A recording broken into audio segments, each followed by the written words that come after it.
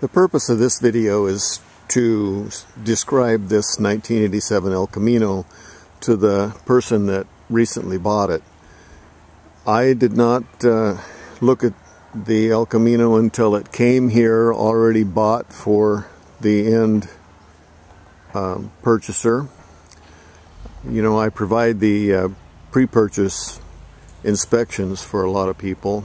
I didn't have any input at all on this one. It just came as a phone call. I'm bringing a car, dropping it off so you can send it to the guy that bought it. He wants a little report, so it's a little after the fact, after the purchase report, but let's do it. Now, this one's repainted, original color and a repaint. Somebody's added a little pinstripe to it. I covered up, I don't normally cover up the license plates, but in this case I'm just doing it because if I say anything that offends somebody, I don't want them to think, oh, that's my El Camino, it's not that bad or not that good or whatever. So we'll just walk around a little bit. Now in the 80s, the emissions people started talking about different ways that we're going to require manufacturers to put emissions on engines and restrict them and to fuel economy and all kinds of things. So this has the 5.0 V8 with the quadrajet carburetor, but it's the has the first gen emission system that puts a little solenoid valve on the quadrajet.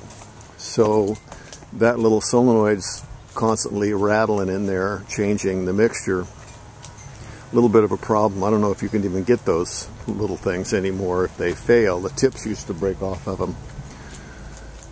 This one is running rich when you first start it because the choke pull-off is not working. And then of course the choke pull-off is not opening the choke enough, so it starts to flood out. Tells the computer it's too rich, starts changing the that mixture valve, and everything just kind of goes goofy until you can warm it up and get going. You know, actually pretty clean interior. You can see that it has some wear. This velour stuff, the fuzz wears off of it and it just kind of comes a little bit bare, but it's very good condition otherwise for 1987. We'll look at the pedal wear, and it's worn quite a lot on the brake pedal. These usually are in this condition. They don't live very long on the console. Carpet and everything's pretty good shape back here. I don't know how much of it's original, but could be that it is all original. It still has the correct jack and everything in there as well. Nice set of gauges. Steering wheel is pretty decent for the age. The original radio is in there, one of the better, higher quality radios. But you see the pop rivet that holds the power button on. That's worn out. At least it's not cut out stock inside. One of the things that I don't like is somebody says, oh, I got $3,000 worth of stereo in it. Yeah, well, you just cut out the door panels and blew those, and you cut out your dash, and you cut this out and that out, and I don't want to listen to a $3,000 stereo. I want to see it original. Buying these old cars, it's nice to find something that somebody hasn't messed up by modifying or cutting things up and holes in the dash and ruining good original parts that you can't get anymore. So, my opinion. Under the hood, pretty original, just a little bit dirty.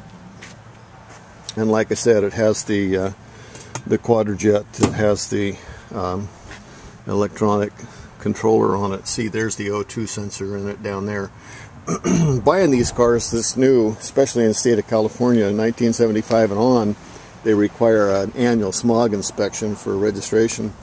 So to get them smogged, they got to have all the original pieces and parts on them, and they also have to have the correct emissions sticker information here. So if it's staying in California, we've got to make sure that stuff is intact, and then it really has passed the emission test. When I'm looking at the cars, I'll look at suspension and hoses, the wear on belts and lines, and try to look and see what's original and what's not. You can see the upper control arm bushings down there, a little bit cracked, but they're still intact. It's surprising how many cars those things are completely beat out of when I go look at them.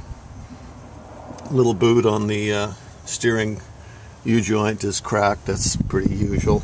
But looking at everything else, the power steering box, hoses, lines, all pretty dry. So it looks pretty good in there. I don't see any AC compressor oil slung out from the compressor front seal where they usually leak, and all these hoses and fittings look dry at the places where they sometimes leak at the fittings. All clean and dry. It's had a radiator put in it at some time.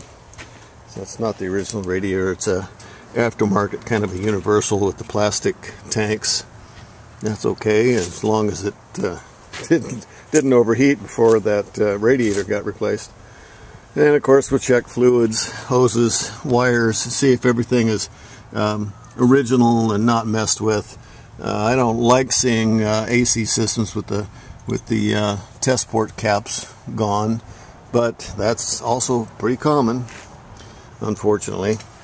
Looking down here at the battery box and battery, it's all clean and dry, pretty good. Of course, this is an 87, and I'm usually looking at cars that are from the 60s and 70s.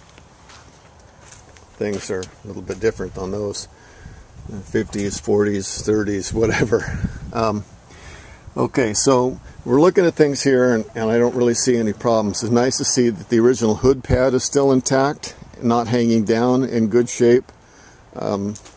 Looks pretty good there. Hood fits good. It's a repaint that's not too bad. Looks actually okay. Chrome bumpers, rubber inserts on the bumpers are all pretty good. This one has the that air dam underneath. I wouldn't be surprised if that's aftermarket replacement. Okay, looking underneath, looking for evidence of damage, leaks, oil, debris, condition of the rubber bushings and so forth that we can see. I'm going to go down the side of it. I'm looking down the side. Looks pretty good. Everything fits well. Glass is pretty good. The rubber around the doors, the weather strip, is all really good, actually. Doors, door jambs, bottoms of doors. Let's take a look inside the door jamb area. Look and see if everything's good in there. See if there's any evidence of rust or damage in there. It all looks good. Back here, an original spare and jack and everything is right there. That's unusual. Nice headliner. Lights working. Dome lights out of place. Don't know why.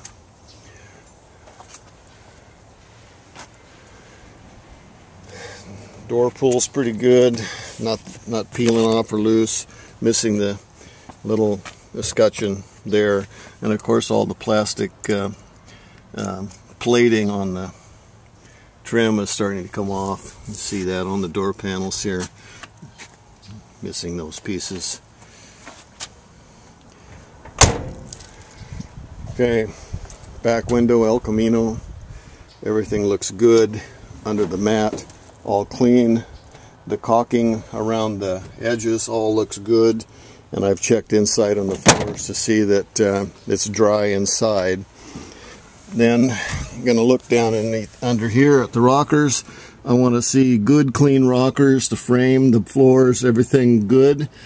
All these cobwebs here, spider webs, so it's been parked someplace where it picked up spiders and a little bit of debris.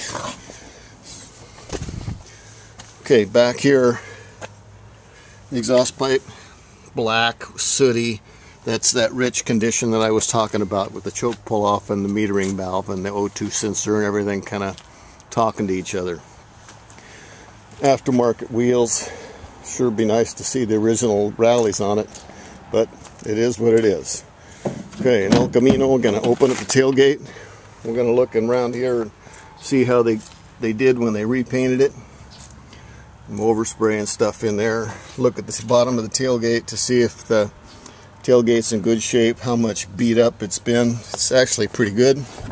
And of course, the actual floor of the El Camino underneath this mat. Looks like at one time they had some kind of tie downs in here. Gone now. Pretty decent back here. We'll open up the gas door, look inside there, see what kind of work has been done around this area. It's got air shocks added. There's the filler valve there. And again, underneath the rockers, see what we got. And back around to the store, all looking pretty good. And these are soft. These the rubbers here, all soft and in good shape. They're not hard and brittle. I've already tested the power windows. They work. The tilt wheel works. All the lights, everything work. You know, it's pretty decent. 87 El Camino. So there you go. Kind of a walk around view and a little bit of a description of some of the things that I'll look at. Of course, then I'll road test it if I'm sent out to do a pre-purchase inspection and make a report. So there you are, 87 El Camino walk around and brief inspection report for the new buyer. Hope you liked it. Thanks for watching.